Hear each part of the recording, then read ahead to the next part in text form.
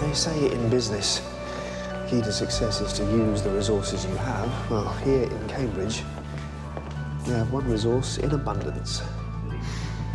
Cambridge Processor Group. They build computer systems for fun. Our secret weapon.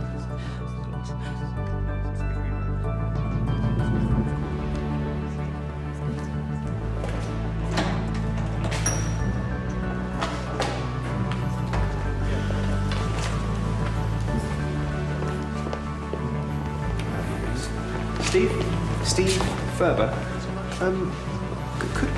could we have a word?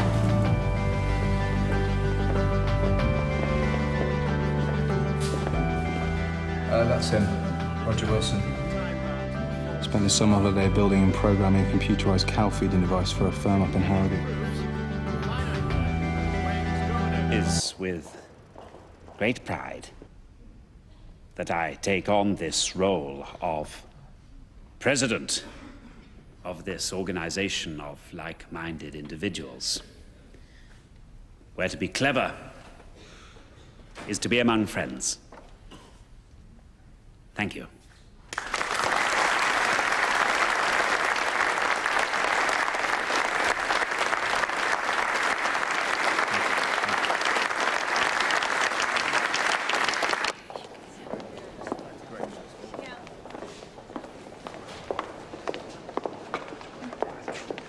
Mrs. Sinclair. Excuse me.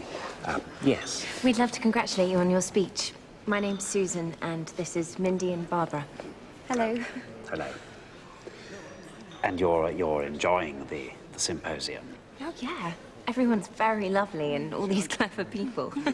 It's so inspiring that you can develop so many projects at once. Quite.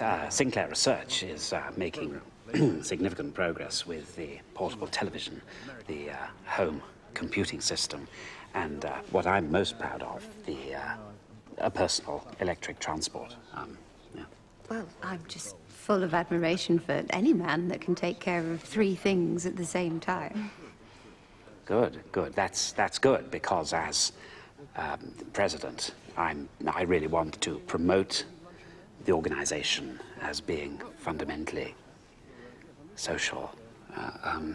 What you were saying about being able to put every book ever written into a machine that's the size of a sugar cube, were you serious? Oh, absolutely, yes. This quest for miniaturization is a major credo of mine, to reduce the size of something, making it more efficient and convenient. That's right at the heart of everything I do. Mm-hmm. Still, it's nice to get your hands on something big once in a while. Yeah. See you later. Good. Thanks.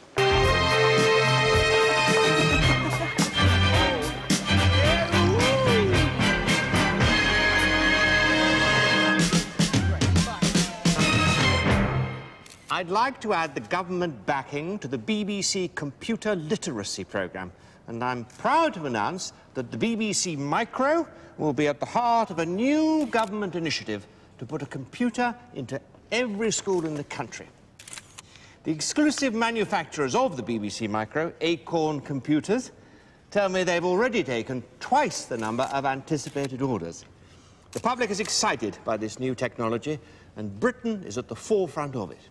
Can we just see you using the machine, Minister? Yes, yes, of course. If you remember the return key. Oh.